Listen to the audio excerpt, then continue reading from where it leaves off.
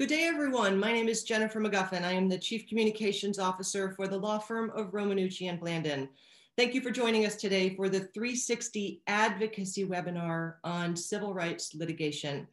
We are going to walk you through some of the intense and important events that happened in 2020 and take a look forward to 2021 and what we might expect. We have four terrific panelists for you today who will share their expertise, and then we will end with Q&A.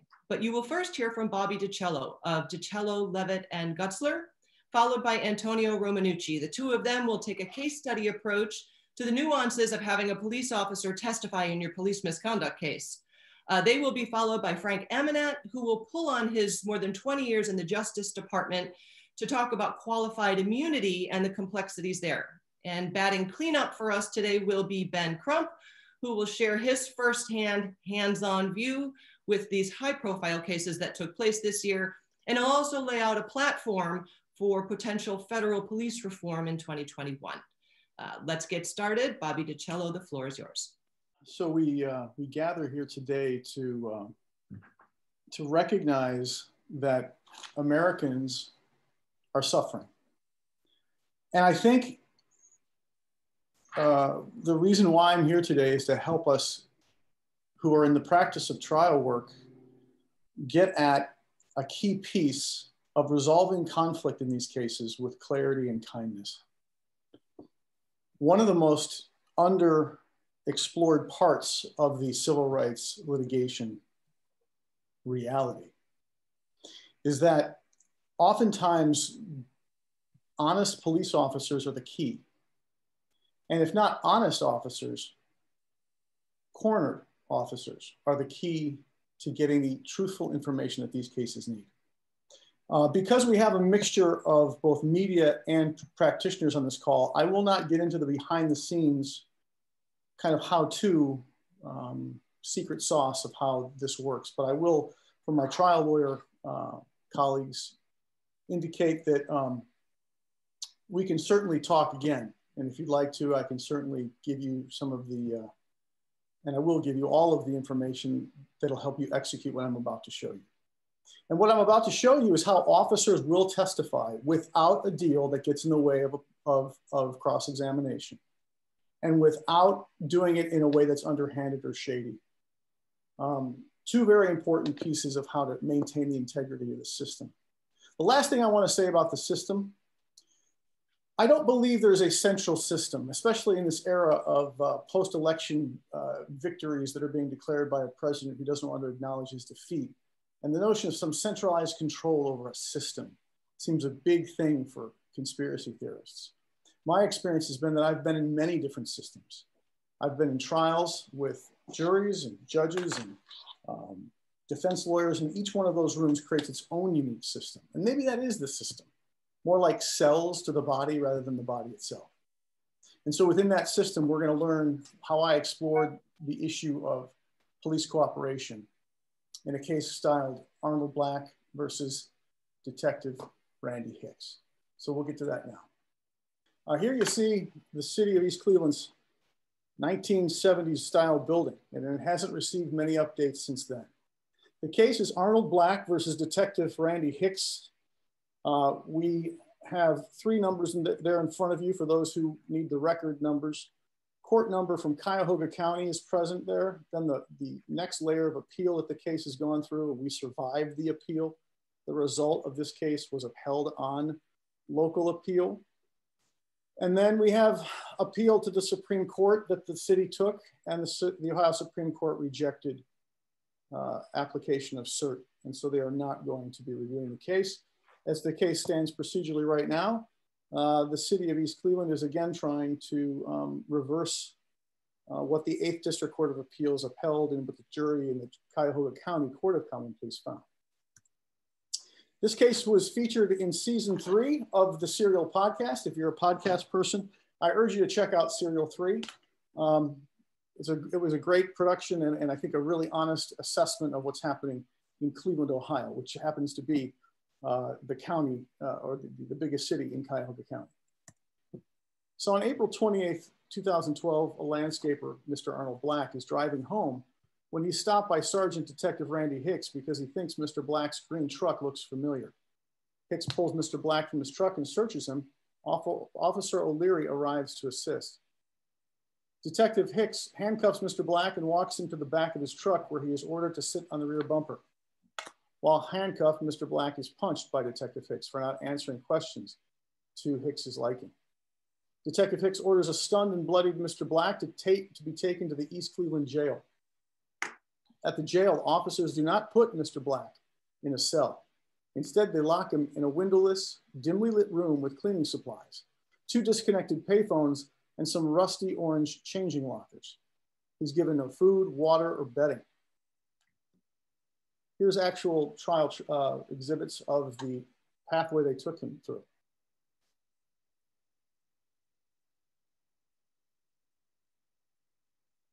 You see that the door to this area is not even locked. It's got a clasp, the kind that you find on a dog leash that holds the door closed. And there you see the room where Arnold was held. On the back wall, you see some scrapes. That's where they took out other of these lockers. And on the floor, you see some scrape marks. That's where they removed the bench that Arnold sat on. That would be close to the lockers to the right of the screen. They also cleaned it up real good. And when we got there for the trial view inspection, they had bleach in the air. So you could smell the bleach as we were looking at it all. Throughout the night, Mr. Black tries to find comfortable ways to sit on the floor. At one point, he urinates in a locker. Meanwhile, since Mr. Black fails to come home, his girlfriend, Erica, makes a missing persons report. After keeping Mr. Black in the storage area for 4 days, East Cleveland officers transfer him to the Cuyahoga County Jail with no booking papers. He's released hours later, but is not told why. He calls his girlfriend, who picks him up and sees his head swollen, so swollen, she thinks it looks like he's wearing a helmet.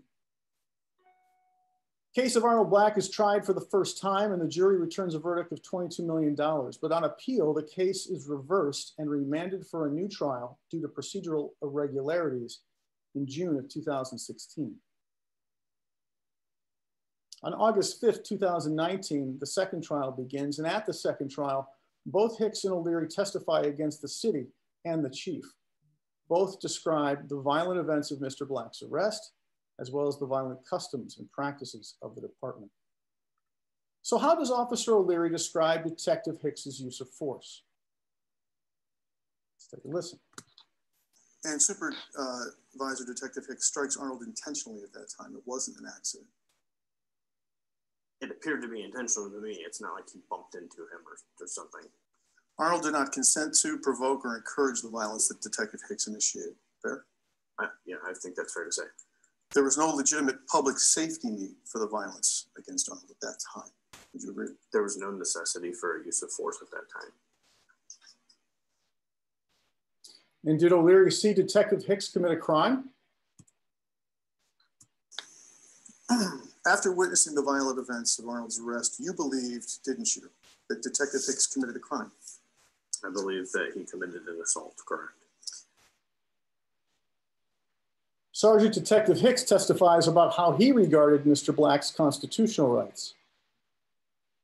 And as a supervisor, you were personally involved in that violation of rights, isn't that right? His answer, yes. And he directed subordinate officers below you to disregard their duty and deprive Arnold of those rights. Answer, correct. Sergeant Hicks testifies about putting Mr. Black in jail. On the night that this occurred, you directed the men to drive Arnold to the station, correct? Correct. And he had done nothing that by law required incarceration. Isn't that right? Answer, correct. In a set of admissions that went to the jury, Sergeant Detective Hicks admits why he put Mr. Black in jail.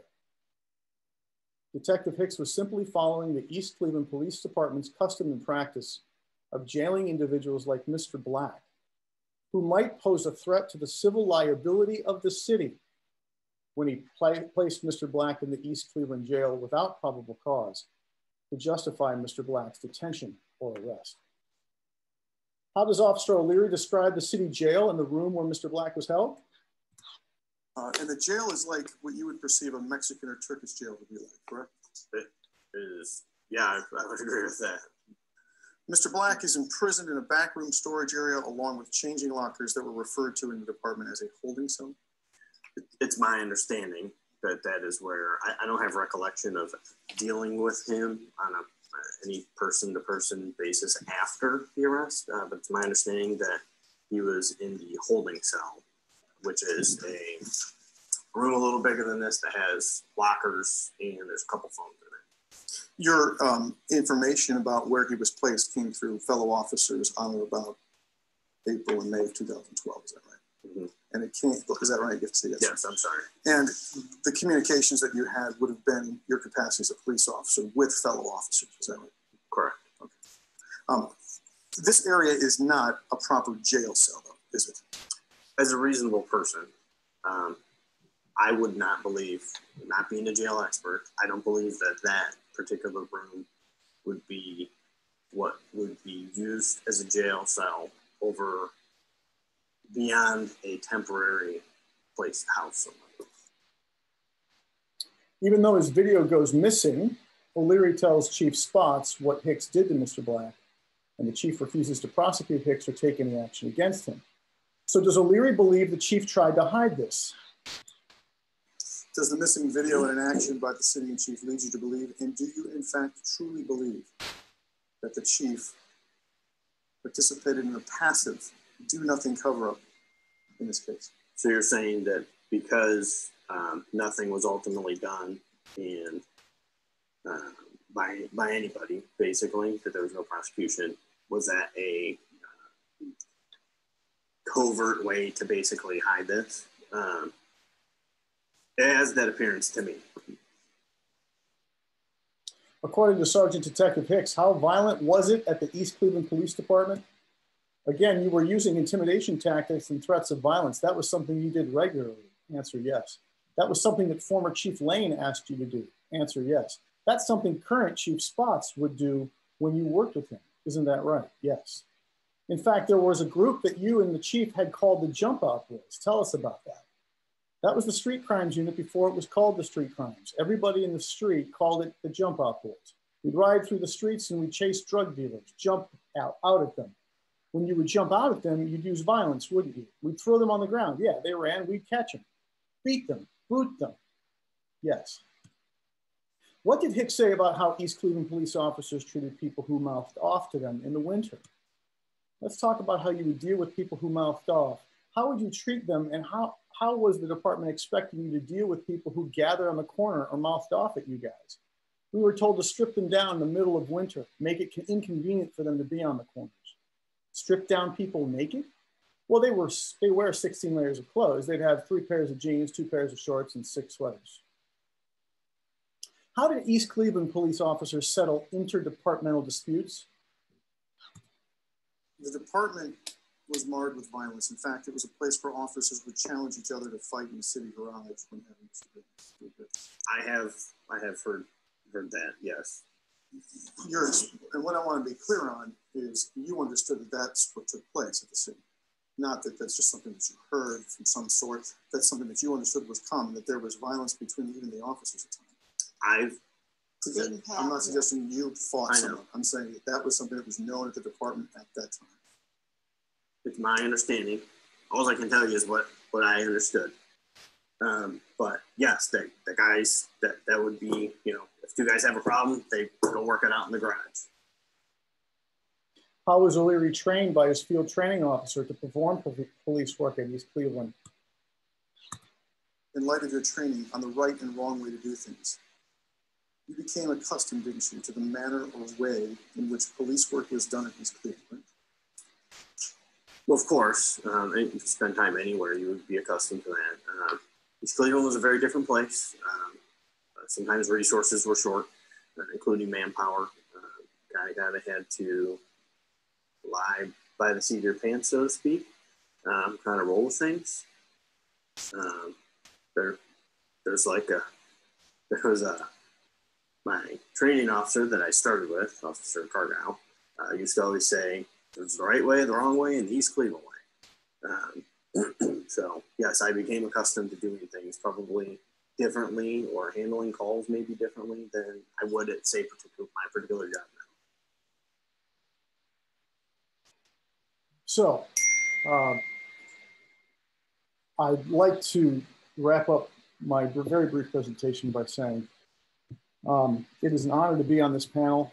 I look forward to questions, I'm sure, by my practitioner colleagues about how to get that kind of testimony. And again, I promise you, if you reach out to me, I'll show you how we did that. What I wanted to also say in conclusion is that I thank each one of you who logged on today, and my panelists, Mr. Romanucci, Mr. Crump, Mr. Amanat, for allowing me the opportunity to speak on what I think is the most important social issue of our time. Thank you. Thank you very much, Bobby. And my name is Tony Romanucci, and I'm going to start sharing screen now also. Bobby, that was a great presentation. And, you know, one of the takeaways that I have from what you just said is that, you know, that police officer said that there's the East Cleveland way. Well, it must be a small world because we have a Chicago way here also, and I don't know which way is better. But I'll tell you this, neither one is. We're going to talk about really my presentation. I tried to title it a positive name. And so when you see the name, how one good apple beats the lies, really this presentation should be titled, If You Lie, You Die. And that's what we're going to talk about here, because the challenges that we face as attorneys and the media faces, and actually the police departments and municipalities across the country, is fighting the false narrative. As soon as there's a police event, especially if there's a police involved shooting, and we see it time and time again, especially this year, highlighted this year, where white police officers are shooting unarmed Black men, the first thing that happens is there's a narrative. And that narrative, I guarantee you, is 90 to 95% false. Even in George Floyd, which is unmistakable with what you see, the police department put out a false narrative immediately in that he was resisting arrest. I challenge anybody to look at that video and tell me where that man was resisting arrest. So that's the challenge that we face. So what I'm telling you as lawyers is that when you find the lie, embrace it. And what I mean by embracing it is that you have to work your case around the lie. Because not only do you die when you lie, but the jury will see that it will inflame them. And then, of course, what's always worse than the truth? It's the cover-up, right? What's always worse than the lie is the cover-up is what happens. So we're going to do our own case study here real quickly because we have limited time. But it's really important to show you how some of these lies started, how they were developed, and how they turn into jury results that are very favorable. So you will see now that I have up the case study of Michael Laporta versus the city of Chicago. This was a verdict that was obtained a couple years ago in the Northern District here of Illinois, and it was tried solely against the city of Chicago on Monell. There were no individual defendants in the case. The case remains on appeal in the Seventh Circuit. We don't have an opinion yet after the jury returned a favorable result for Michael Laporta. The background is this. Michael Laporta and Patrick Kelly, who was an off-duty Chicago police officer, were ostensibly best friends. Now, Mikey was the bigger one out of the two. He was the more good-looking guy. He was the stronger one. He had more going for him. They had been best friends forever, and there were always some jealousies between the two. There's no disputing that they were drinking one night back in January of 2010, and they were both intoxicated, and a gun went off inside of Patrick Kelly's home where they were drinking at about 4:30 in the morning. After the gun discharged, Patrick Kelly called 911 and said very calmly, "My friend just committed suicide. I need a squad here." Pretty much in the same voice that I just repeated to you. So the narrative came out immediately and was broadcast not only within internal dispatch, but by 911 that there was a suicide at the home of Patrick Kelly.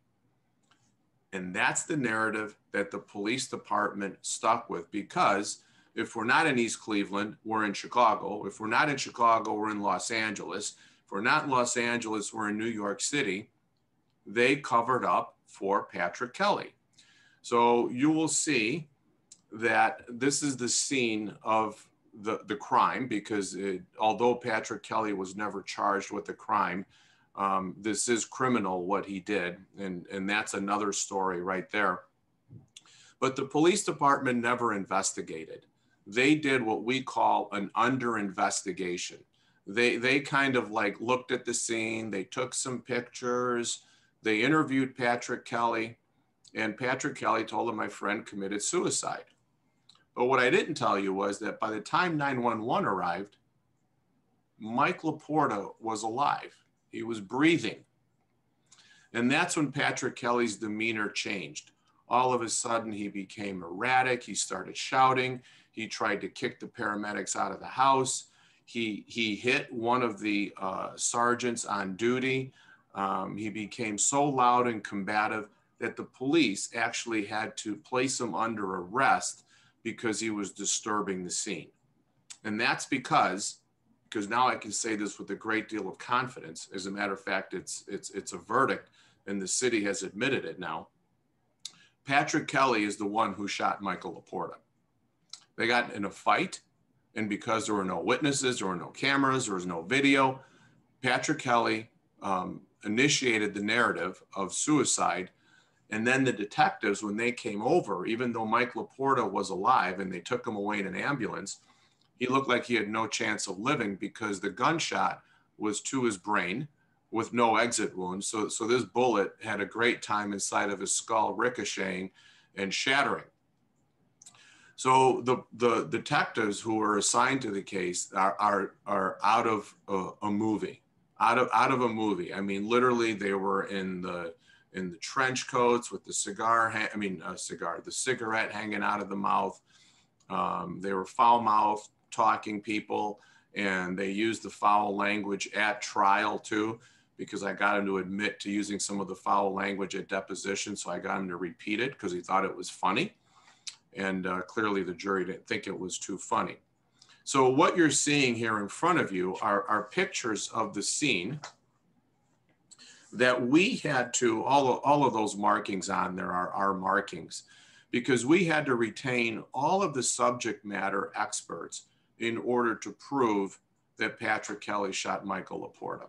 And the reason we had to do that was because, unfortunately, Mikey's brain injury was so severe that his ability to recount the events of the evening were impossible. He could not do it. He could not do it. So we had to retain all of the subject matter experts, which amounted to 10, in order to recreate the scene and determine whether or not it was biomechanically, forensically, physically, all of the evidence, whether it pointed in one direction or not. So you can see that in these photographs, those markings are by our biomechanical engineer, who took all the measurements of where the blood spatter was in order to measure if it was consistent with what Patrick Kelly said where Mikey Laporta was when he shot himself. And you can see in the next slide, there's a picture of the gun, and then there are beer bottles evidencing their drinking. And then in the next photograph, you see the gun with a holster, which makes no sense as to why the gun in the holster would be in the area where they are, based upon Patrick Kelly's testimony that Mikey Laporta was inside the bedroom when he went and got the gun. And here we're looking at pictures of the living room. The next one shows you, although this, for those of you familiar with CAT scans and MRIs, you're looking at an opposite view. So the gunshot entry, although it appears to be on the right side, is actually on the left side. And when you look at that angle, that 25-degree angle from front to back, it's an impossible angle for Mikey Laporta to have shot himself, because Mike Laporta is right-handed. There was more than ample and competent testimony showing evidence that Mikey Laporta was a right-handed shooter. He was very well versed in handling guns and shooting guns. He was not an ammunitions expert, but nearly so, just because his family had a long history of using guns and hunting. And he was also, there was great testimony about how safety conscious he was around guns. So our biomechanical engineer testified that the angle at which the bullet wound entered his skull was an impossible, absolutely impossible way for Mikey Laporta to have shot himself, but indeed was consistent with a right-handed shooter, meaning Patrick Kelly, pointing the gun at someone's head and discharging the gun and letting the bullet enter his skull. So we had really good deposition and trial testimony evidencing this initial false narrative, and then the way the police department perpetuated the false narrative and the lies. So we exposed them. And that's why I'm telling you, embrace the lie. And then I think you should chase the lie until you develop it to show clearly contrasting, contradicting testimony, because then you can set up the case beautifully, because not only is it a lie, it's a cover-up. And once you bring that sort of evidence in front of a jury, they will punish, even though in Illinois we can't recover punitive damages against municipalities. They will punish the jury, they will punish the defendant for the false testimony. So here you have some testimony which I will help you, which I will read. You will see that one of the detectives was asked, did you find out about his blood alcohol level at some point? Now, Patrick Kelly was far more intoxicated than Michael Laporta. His blood alcohol level was 0.24. The answer was it was extremely high. So the question that I asked was, so how did you resolve that conflict with Patrick Kelly telling you that he was not intoxicated, where the science came back and said that he was? Says, well, I relied on the physical evidence. So did Patrick Kelly lie to you? Answer, yes. Did he lie to you any other time that you found during the course of your statement? Answer, I don't know. Well, we found out that Patrick Kelly lied not once, not twice, but multiple times. We just don't have enough time in this presentation to go through all of his lies. He called the sergeant that I told you that he assaulted. He also called her a vulgar name. And so the question was asked, and I always apologize before I say this because I don't use the word and I don't like to use it, so excuse me, but it's the word that he called Sergeant Kilbasa. Amongst other things, he called her a blank. Answer, right. Well, you asked him whether or not he said that to her, so he called her that name. Do you remember that? Answer, yes. He denied it, right. So that's 2 lies so far, true? Answer, sure. So what continues to happen? Now this is Lieutenant McNicholas. Lieutenant McNicholas is our good apple. He's the one who was, you know what? He didn't go out of his way to help us. All he did was tell the truth. That's what Lieutenant McNicholas did. He told the truth. He didn't go out of his way to help us. He didn't go out of his way to hurt Patrick. He didn't do anything except play the middle. And look at what happens when you play the middle. Lieutenant McNicholas was asked, is it a correct statement, Lieutenant McNicholas?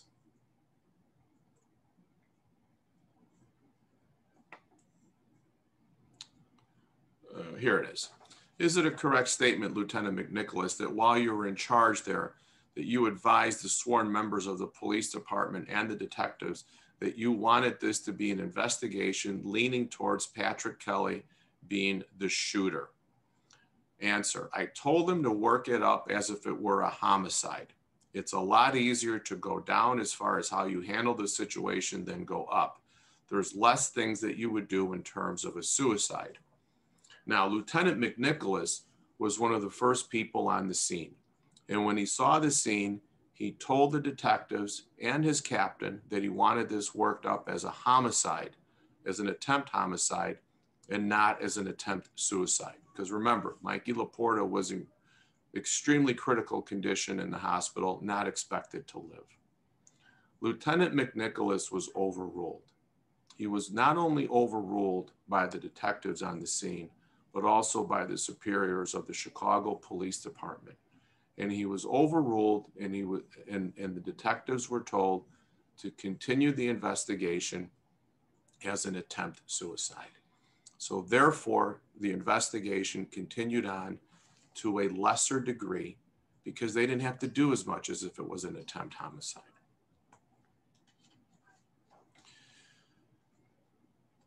So now this is Detective Barsh. He's the guy out of Comedy Central, I would say, the trench coat and the cigarette hanging out of his mouth, mumbling profanities, not only to me, but also the jury, thinking that he's funny. So what he tells us is that he classifies this as non-criminal, meaning attempt suicide, correct? Answer, correct. I ask him, show me in writing anywhere in your office file where you have at any time classified this investigation as an attempt homicide as opposed to attempt suicide. Can you do that? The answer is no.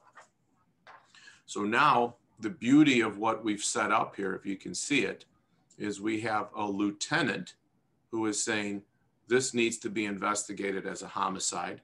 And now we have the detective who says, I never investigated this as a homicide, only as an attempt suicide. So now we have not only the contradiction, but we have Patrick Kelly's lies. And that's the sort of evidence that we brought to trial. This is more testimony. One of the differences that on a shooting or an attempt murder or homicide suicide versus an actual murder is that in Illinois, we have to record any statement taken or interview with the suspect. Well, that wasn't done. Patrick Kelly was never interviewed because, formally interviewed, recorded interview, because this was only investigated as a suicide and not a homicide. And now this is actual trial testimony. This is Lieutenant McNicholas, and you have to understand this was perfect theater for very dramatic testimony in a case that Chicago was watching very closely because of the allegations that we were making against them. Because remember, these were all Monell allegations that we had. These were all custom practice and policy decisions that we say that the city of Chicago makes not only against Michael Laporta, but against the community, against the citizens of the city, that they have a code of silence, that they fail to discipline their officers, that they don't terminate them when they're supposed to be terminated, that they don't investigate their claims, that they don't have an early warning system to weed out the bad officers. So this was a case that was on public display every day. The question, number two, you would agree that the truth is paramount in determining what would have happened that evening. Is that correct? Answer, that's correct. You would not want, as a lieutenant who issued that instruction of an attempt homicide, to have a short investigation concluded that would not arrive at the truth. Correct? Answer, correct. You would not want an investigation that circumvented any path towards finding the truth, would you? Answer, the truth has to come out. This is like Jack Nicholson and Tom Cruise. This is all about the truth, ladies and gentlemen. And that's what I encourage you to do. Extract that testimony at trial, that your job, not only as an attorney, but their job as police officers are to come to the truth. This is not a Donald Trump world where we just talk about things that have no bases in fact and then people believe it to be true. We must arrive at the truth. And so what happens when you arrive at the truth? Well, you get results. You get results where you see here, and I'm looking at my other screen, so I'm not looking away from you, but it's too small on my paper here. Did Patrick Kelly intentionally or with reckless indifference shoot Michael Laporta? Answer is yes. We proved, even without Michael Laporta's testimony during the discovery phase of the case, that Patrick Kelly shot him. And not only that, there were 5 Monell counts that we brought to the jury. The jury found in favor of 3, and you can see the 3 that they found in favor of. However, they only found that 2 were causative of Michael Laporta's injuries, meaning the shot to the head. The next case I'm going to have to go through pretty quickly because my time is also running out, but it's another claim where we're going to go straight to the testimony of a horrible car crash of a police chase here in Chicago, where the lies came out right away also. And we had one good officer. We had one good officer who decided to come out and tell the truth about whether or not this chase should have been continued or discontinued, because we had 2 competing sergeants who were listening to the chase as it was happening on radio. One of them said to continue, the other one said to discontinue. So again, we have 2 competing testimony here, and this is the one of Sergeant Doherty, who said it's so important from a question that I asked them, Sergeant Doherty, because we've heard that repeatedly, and it's only been the mouths from the attorney, because I had just finished my opening statement and he was our #1 witness. But we need to hear it from you because you're a witness in this case. Is it logical that in some circumstances it's okay to let the bad guy go? And here what we're talking about is the police officers were chasing a stolen vehicle. You can't chase property. You can't chase a hunk of metal, because here what we're talking about is people over property. And that was our theme through the case: people over property, the choice to chase, and shared responsibility. Those 8 words made up our entire case. We built our entire case around those 8 words: people over property, the choice to chase, and shared responsibility. And Sergeant Doherty said, yes, it is okay to let the bad guy go, because it's in that instance where it's people over property. True? And his answer was yes. I don't want to say game over, but we won that case probably within the first 24 hours of that jury hearing opening statement. And that's more trial testimony. And this is where he admits that he hears himself say the words discontinue, which means, I ask him, well, discontinue means stop, right? So the jury understands that when we're using the technical police term, really what it means is stop your chase, let the bad guy go, and let's save human life. Because when they continued the chase of the bad guys who were in the stolen car, it went through a stop sign and it hit the car where it contained our clients, killing one of them and injuring 5 other people very, very seriously and critically. And once again, what happens when you get people who tell lies and you're able to show those contradictions? Well, you get a verdict. You get a verdict. And as you can see, I just want to point out, if you look at the top where it says verdict form A, here are there 3 themes. At the top, it's people over property, because we were able to prove that the officers did not value people over property. The bottom part of it was the allocation, which is all about shared responsibility. And then, we don't have the slide where we talk, oh, here it is, the special interrogatory. Did the course of action of those officers show an utter indifference or conscious disregard for the safety of others? And they answer that in the affirmative. And that's the choice to chase, because conscious disregard means that you're making a choice. So we were able to prove all of our themes with the jury, and they answered all of those in the affirmative. So that's the conclusion of the presentation with regard to finding the good apple and keeping in mind the maxim, if you lie, you die. And that is pretty much the theme of municipalities and police officers across the country. Their instinct is to cover up. That's what the unions tell them to do. That's typically what upper ranks try to do. They protect their own. So be happy to answer questions later on in the presentation.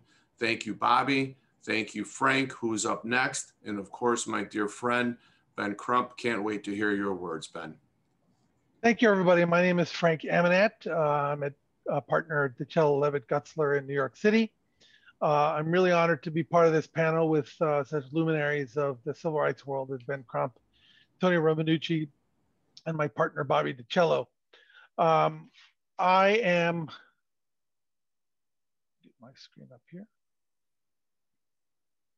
So I will be discussing the concept of qualified immunity.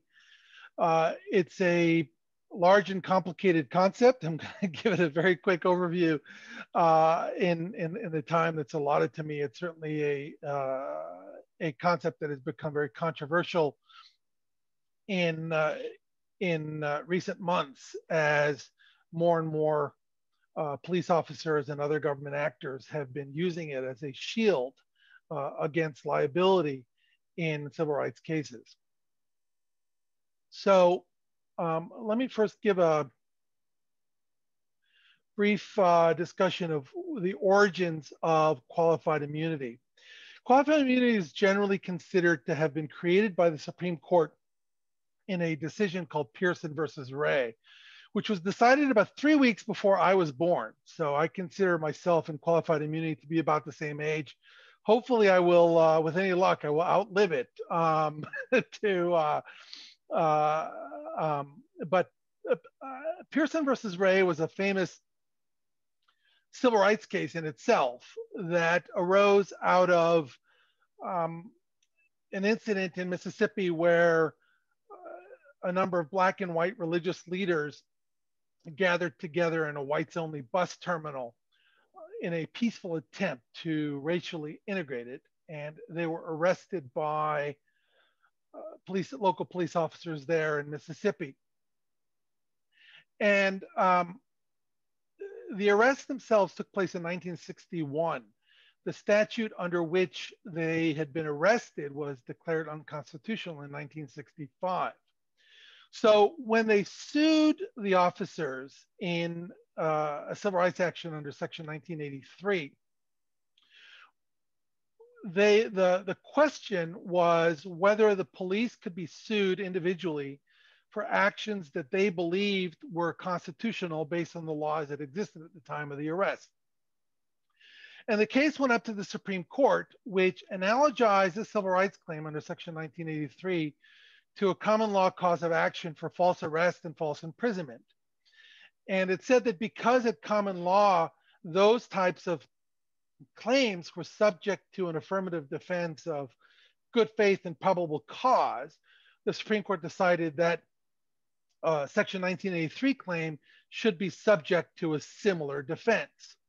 And so that defense of good faith, the origins of it were fairly humble, but they soon evolved into the doctrine of qualified immunity, which is a judge-made doctrine. There's no statute, there's no law passed by Congress that says that there's qualified immunity. It's just something that the Supreme Court invented. And generally speaking, it shields officials from individuals' liability for damages in civil rights claims, unless a plaintiff can show that the defendant violated constitutional rights that were clearly established at the time of the defendant's actions. And that language of clearly established is, as we'll see in a moment, is the key language. So let's talk a moment about why we have qualified immunity from a public policy point of view.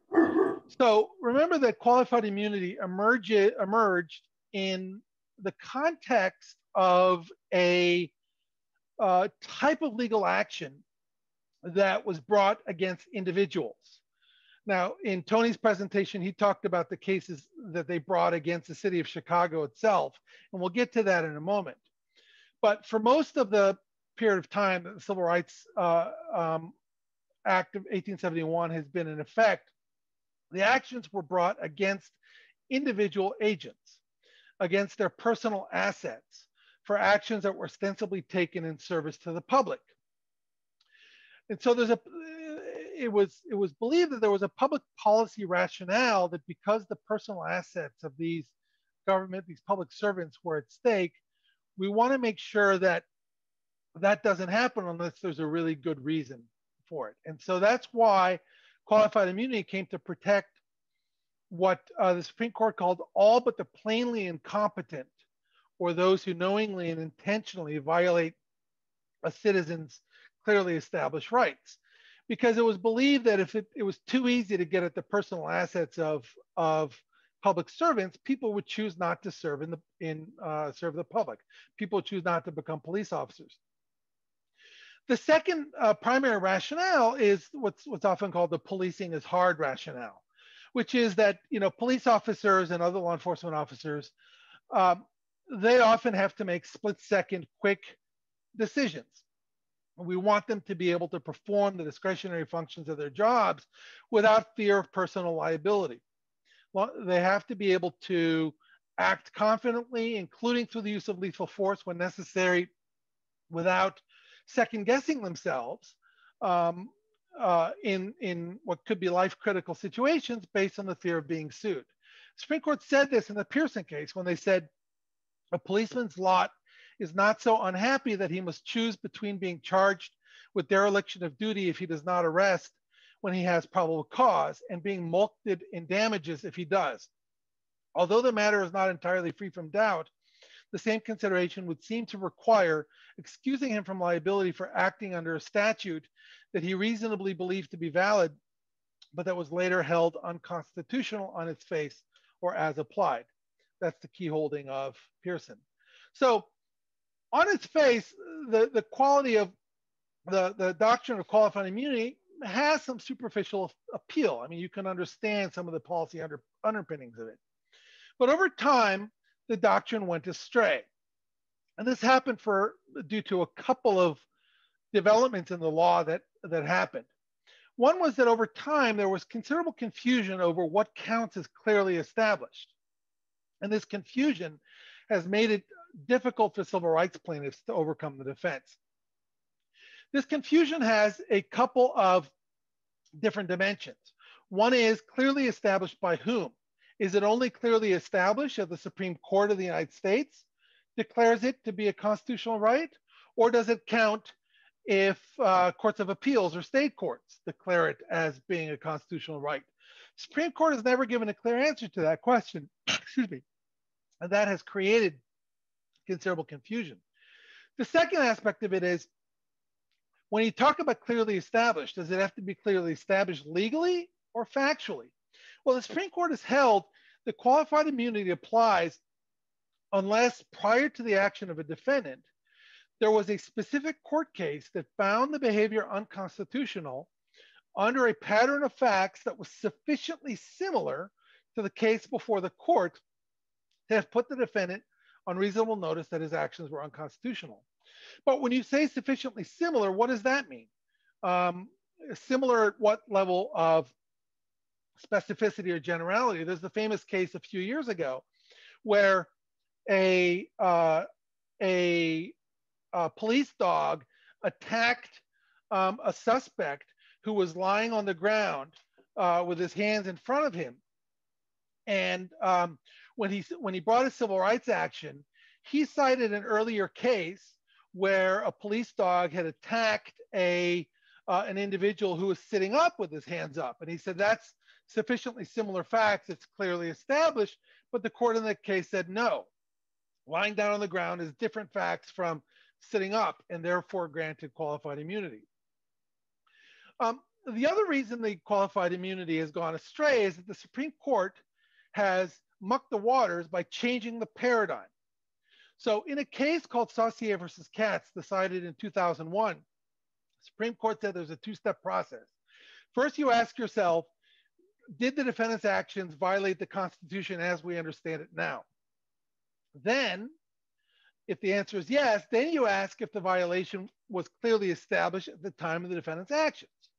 So what this scheme did is it basically says that the first person who commits a certain unconstitutional act gets a free pass because it has not been clearly established at that point of time. But afterwards, everyone who acts the same way is liable because now it's clearly established. So in theory, the availability of qualified immunity should diminish over time because every time there's a finding that somebody gets qualified immunity, it clearly establishes a right that the next person can use. But only 8 years later, in a case called Pearson versus Callahan, a different Pearson, Supreme Court changed its mind. And it said courts can skip the first step and go straight to the second step. And unless the plaintiff can show that the violation was clearly established at the time of the defendant's actions, the court doesn't even look at whether it's a constitutional violation now. As a result, nothing ever gets clearly established, and it makes it much less likely that people can overcome the doctrine of qualified immunity. So as a result, qualified immunity has become increasingly successful over time as opposed to decreasingly successful. A recent study showed that from 2015 to 19, qualified immunity was granted 57% of the time when it was asserted. So that begs the question whether qualified immunity should be eliminated. And more people are saying yes, including justices from opposite ends of the ideological spectrum. Justice Sotomayor has said that the doctrine renders the protections of the Fourth Amendment hollow and inspires a shoot first, think later message to law enforcement officers.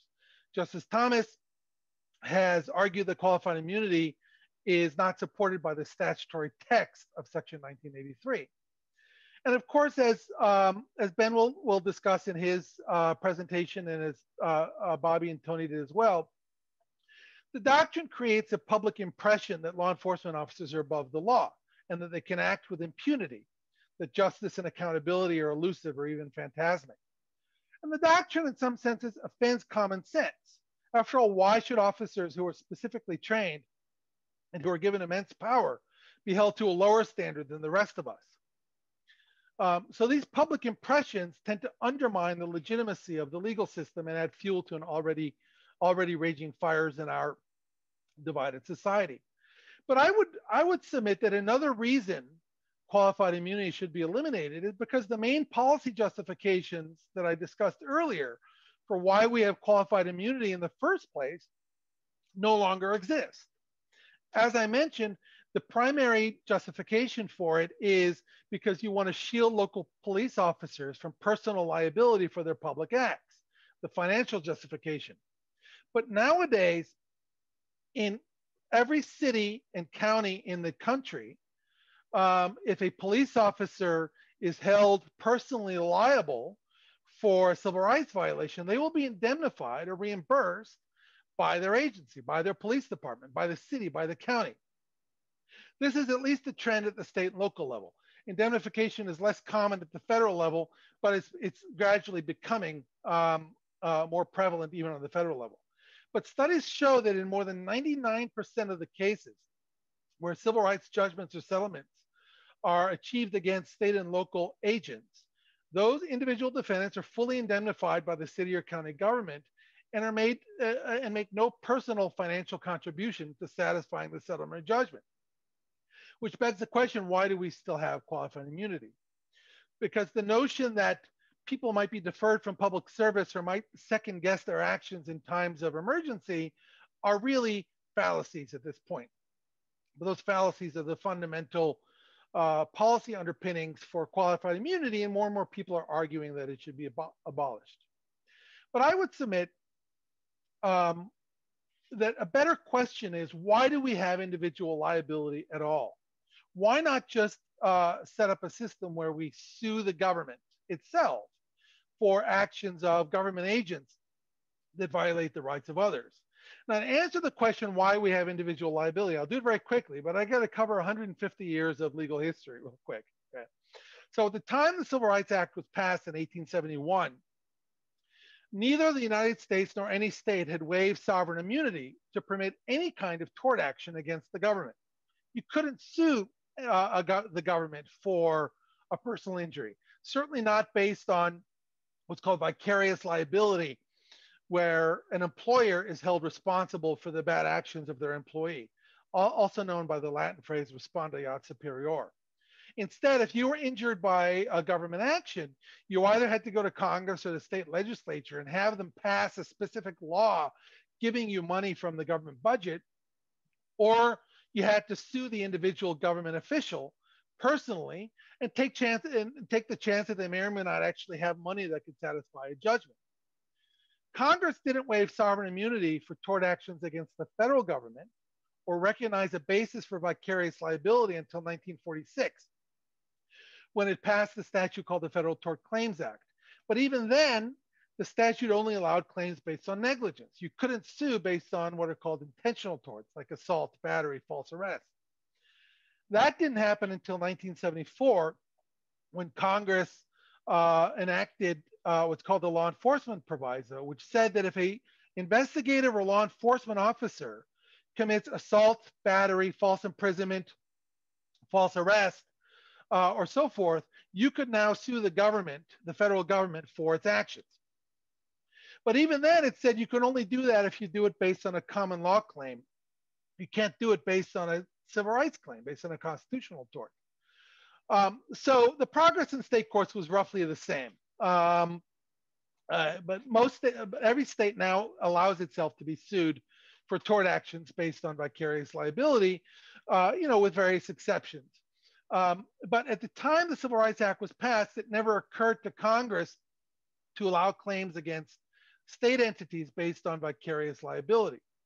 And to this day, the Supreme Court has interpreted the statute as not allowing these kinds of claims. Now, Tony mentioned this case called Monell, which the Supreme Court decided in 1978, which said that you could sue a city under the civil rights statute, but only if the city itself committed a civil rights violation through a policy or an established custom or practice.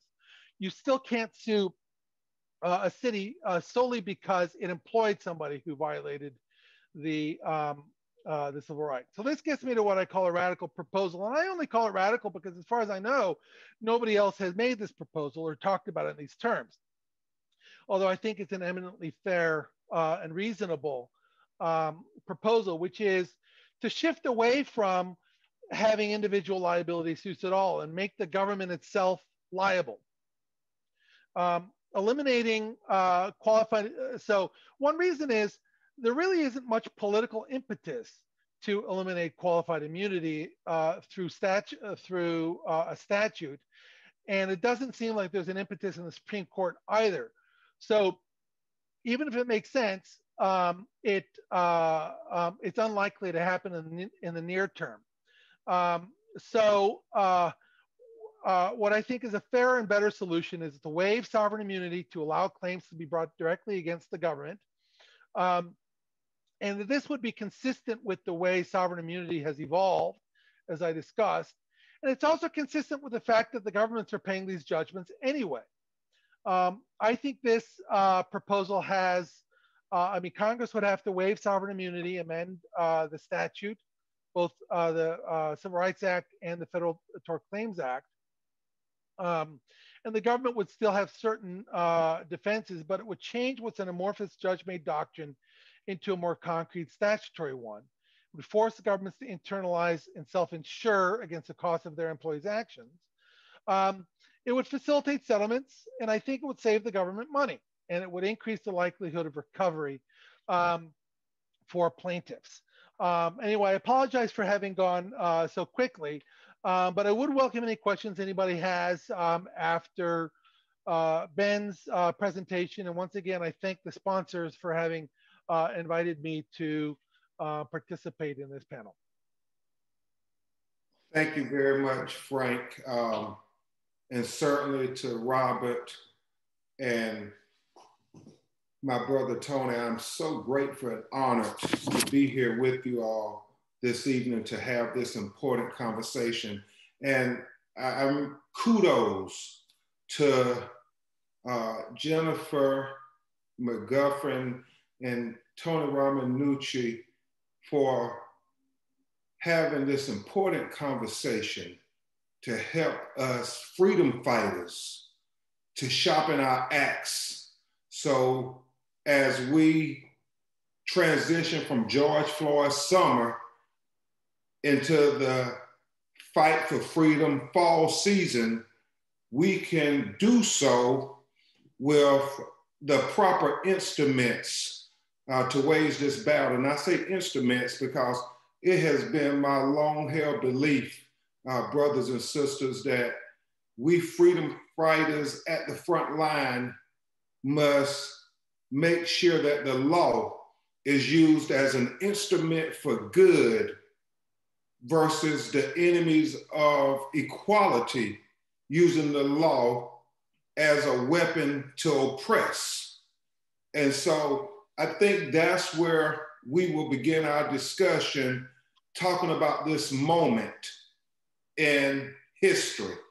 And I have a very distinguished assistant to help me with my slides, Attorney Robert DiCello, if you would, sir.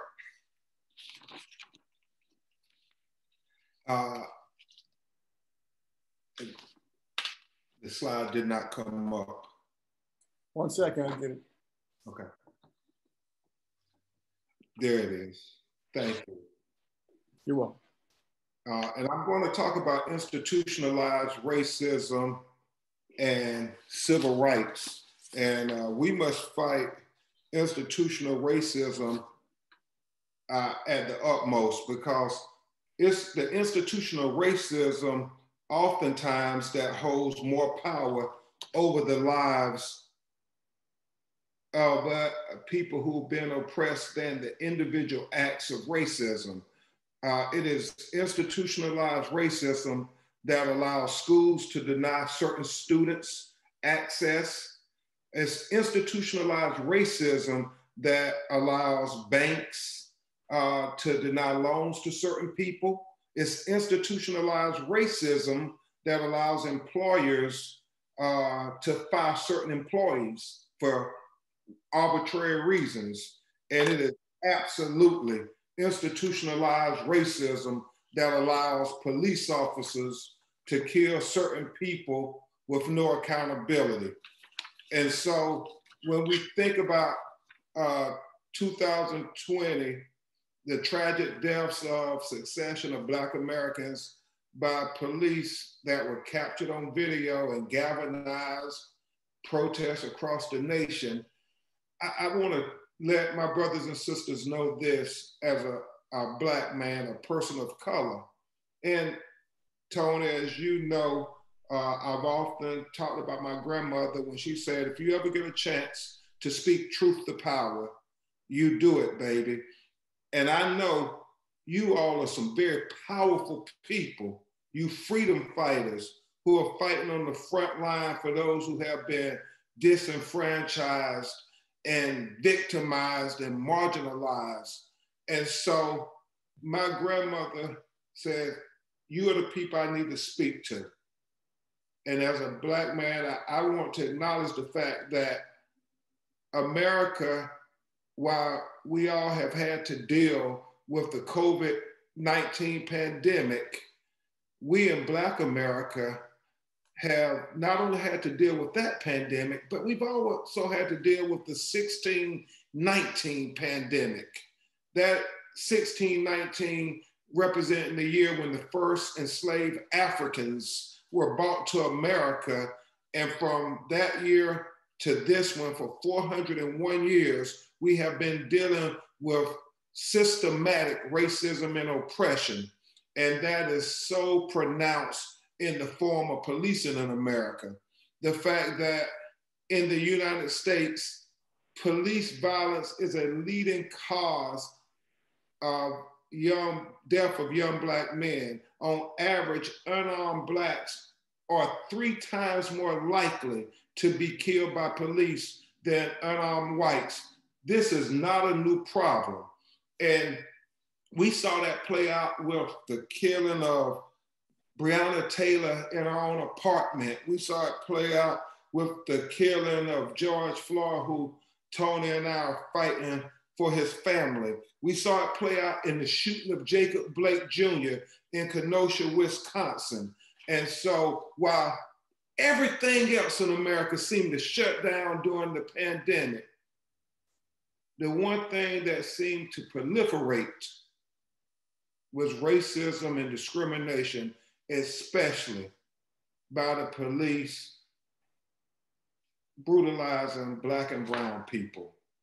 And so when we think about in 2020, Americans of all types took to the streets by the tens of thousands to demand police reform, greater accountability, and transparency. It's very important to understand that we have a real moment here, brothers and sisters, and we have to take advantage of this moment to transform it into a movement to have systematic reform in the culture and the behavior of policing in America. And it's so important that we are able to transform this pain we all collectively felt when we watched that video of George Floyd being tortured to death for 8 minutes and 46 seconds with Officer Derek Chauvin's knee on his neck, that we can transform that pain into a sense of power. And most importantly, that we can transform all these protests happening in cities all across the world into policy, long-term policy that can hopefully prevent some of these hashtags. Next slide, if you would, sir.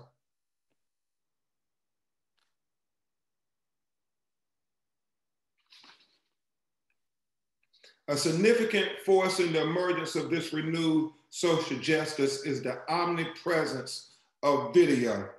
Now, let me stop there for just a quick second, because for decades, Black people have been saying the police brutalized me. The police used excessive force against me, and nobody would believe us. But thank God for the advent of technology and body cams and dash cam video, and especially cell phone video. It harkens back, Frank, to the Shakespeare play Othello. And you all remember the famous line where he said, "I will believe you if you provide me ocular proof." Ocular proof. If you show me some evidence that we can see with our own eyes. And thank God, Robert, whether it's Tamir Rice in Cleveland, Ohio, on the playground in less than 1.7 seconds, this little 12-year-old baby playing on the playground by himself is shot and killed by the police. Can you imagine what the narrative would have been if there was no video? And then, Antonio Romanucci, think about in your hometown of Chicago, Illinois, if there was no video of Laquan McDonald being executed like a dog in the street, the fact that you have 14 police officers lie and say that he was posing a threat to them, and that's why this one officer had to empty his clip and then start to shoot him again with a second clip before his fellow officers finally stopped him. The first bullet, when you look at the Laquan McDonald video, this 17-year-old Black boy is running away from the police. And the first bullet, right, Tony, takes him to the ground. And then the next 16 bullets or while this Black child is face down. And all the police officers lie to talk about Tony's presentation, talking about police officers who will lie and cover up. And so that's why video is so important, because it gives us evidence in our fight for civil rights of those who have been marginalized like never before. So we can never, ever lose that perspective that we must make things even more transparent. And we'll talk about that further in the presentation. Next slide, if you would, sir. Civil justice movements have risen in the past, yet failed to produce meaningful reform.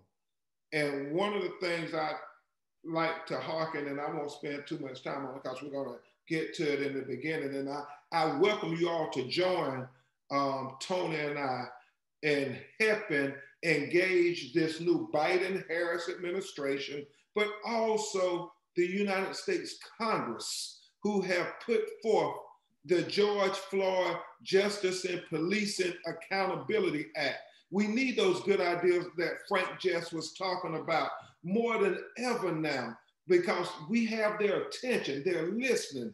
And when you think about the George Floyd Justice and Policing Accountability Act, it is good proposed legislation. I mean, it addresses a lot of the systemic racism and injustices in policing that we need to speak to. The fact that the Congressional Black Caucus led this effort, and they have been working on this probably as long as you and I have been working on it for decades now, saying we have to do something about policing in America because our children are dying. I mean, it's that real.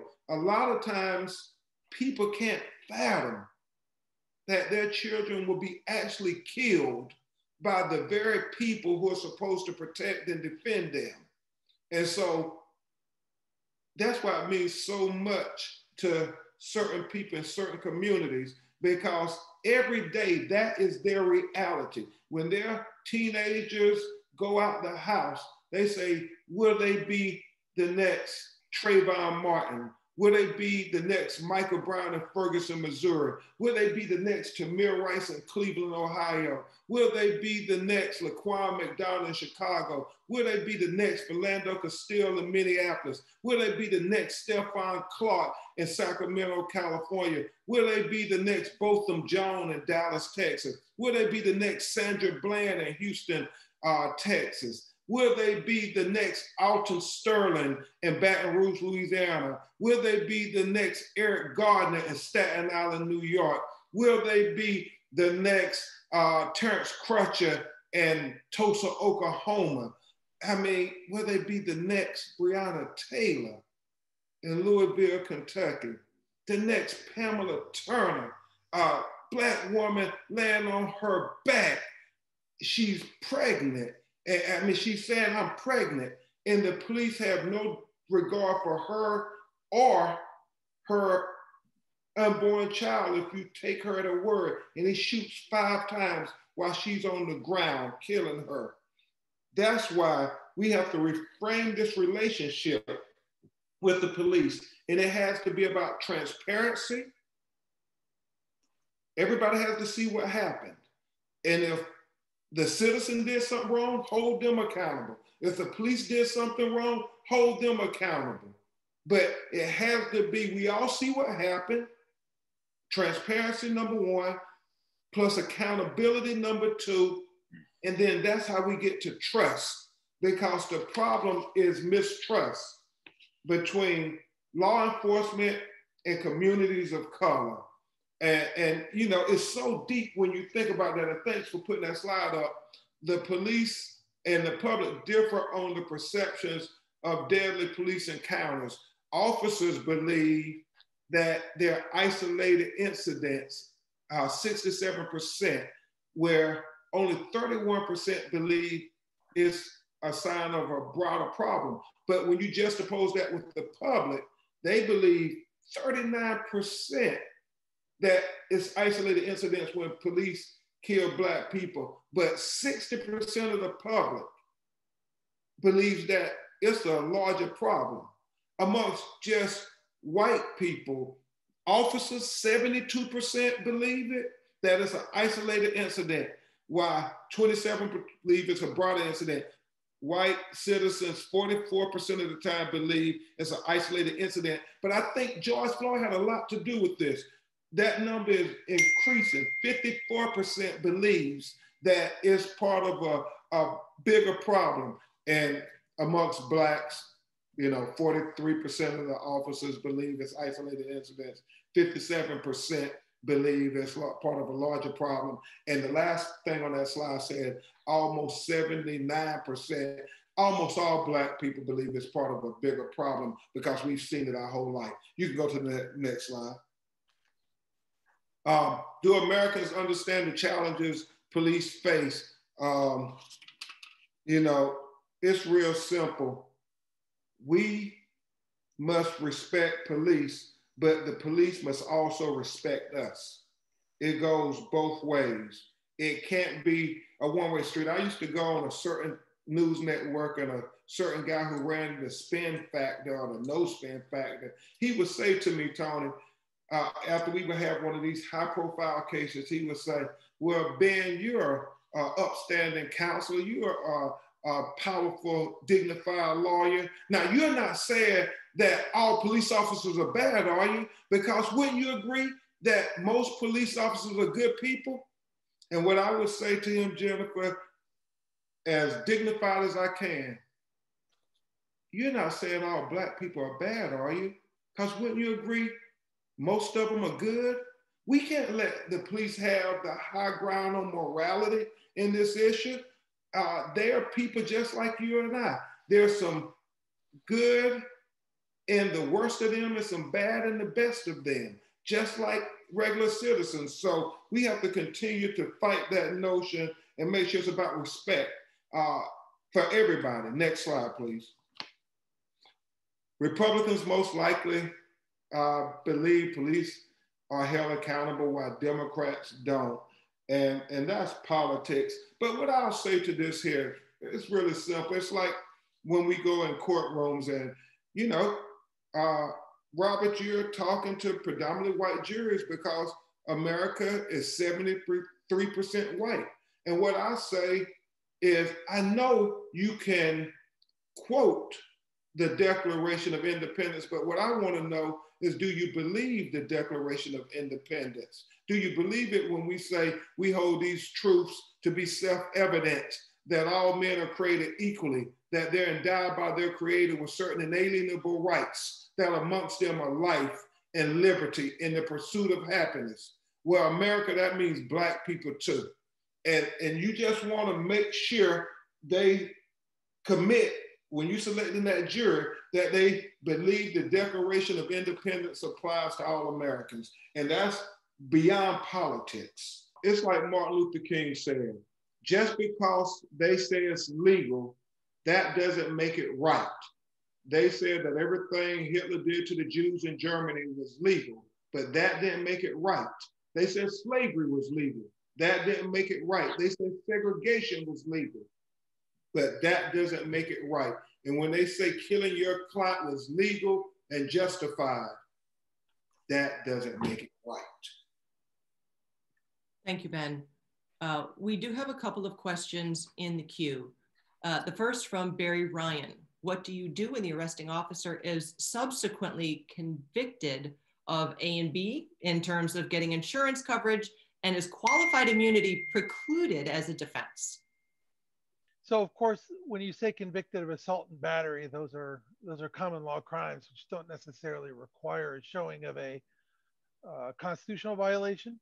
And so the elements of that kind of a criminal conviction are going to be different from the elements of a civil rights claim. And so qualified immunity arises in the civil context. And so it would not be precluded as a defense. I mean, the two are basically separate, because in the civil case, you'd have to show that the constitutional violation was clearly established, which you would not have to do in the criminal case. Thank you, Frank. And let me just put the call out for any additional questions using the Q&A function, if you have something you'd like to submit in the next few minutes. We do have another question coming in from an anonymous attendee. When an off-duty officer activates themselves as a police officer, announcing themselves as an officer and displaying a badge and arresting an individual, is that officer now acting under the color of law? Tony, do you have a view? Sure. I mean, in that situation, very likely he will be acting under the color of law. There are directives and orders that exist in municipalities across the country that an officer is on duty 24 hours, although they have technically off-duty hours. That means that they're not wearing their uniform. And, You know, they may or may not be carrying their weapon at that particular time. However, if an officer sees a crime while he's off duty, and he can use his color of law, absolutely, to announce his office even when he's off duty. So now the question becomes, if that officer commits a crime while he's off duty under the purported color of law, is that a constitutional violation? And as Frank earlier answered, the answer is likely yes. Yes, I mean, if he's acting under the color of law and violates somebody's constitutional rights while he's off duty but announces himself, it's a violation. Thank you, Tony. Next question from Sabea Kennedy. When BWC videos are edited or go missing, have you had success on spoliation claims? Bobby, do you have a view? Yeah, we've had, in the Arnold Black case, which, by the way, I want to, first of all, thank you for asking me the questions, everyone. And I just want to say how moved I was by the presentations of Frank and Antonio, but especially Ben. You know, what an honor it is to have you leading us in this fight. To call us freedom fighters is exactly correct. And what we found in the Arnold Black case, a case, by the way, I didn't tell you that the result, it was a $50 million verdict, again, held on appeal, was that they had destroyed not only the video, but they destroyed the entire set of files and folders relating to every police officer involved, as well as the police report file itself. So what that did for us was that got us some very, very, very strong orders from the judge limiting what they could do in trial.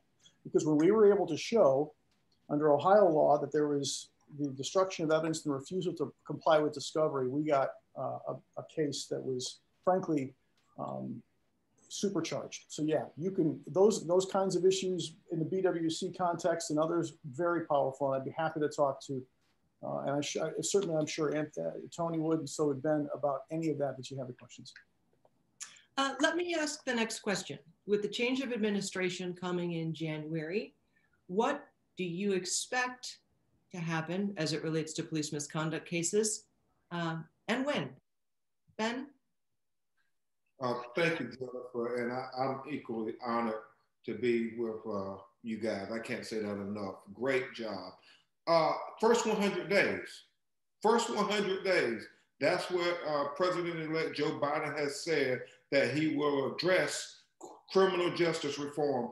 And so if you have some ideas that you can share, even with Jennifer, and she'll give them to Tony and I, we are going to have some entree into discussions with what we think can make it just a more constitutional guarantee to citizens. We're not asking for anything special, just to give marginalized people a chance at justice, just like all the rest of us. And I will say this, there's, the big things, no knock warrants, chokeholds, obviously Breonna George, they're gonna address those, but also body camera video, transparency. And if a police turns off that body camera, what Tony and I are suggesting that it be a federal obstruction of justice violation, where you have a rebuttable presumption, not saying the police don't get their due process of the law, but if that video is off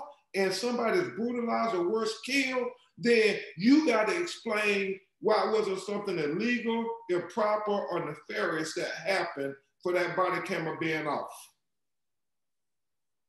Thank you. Anyone else with a view? What happens in January and beyond?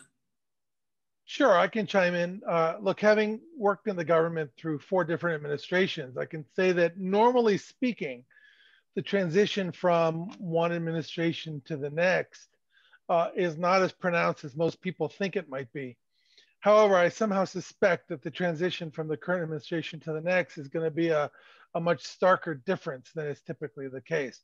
I think you'll see differences in policy along the lines of what Ben was alluding to, but you also see differences in priorities and in resource allocation that are going to be somewhat stark. You'll see, I think the Department of Justice will be more aggressive in in prosecuting civil rights cases, both civilly and criminally.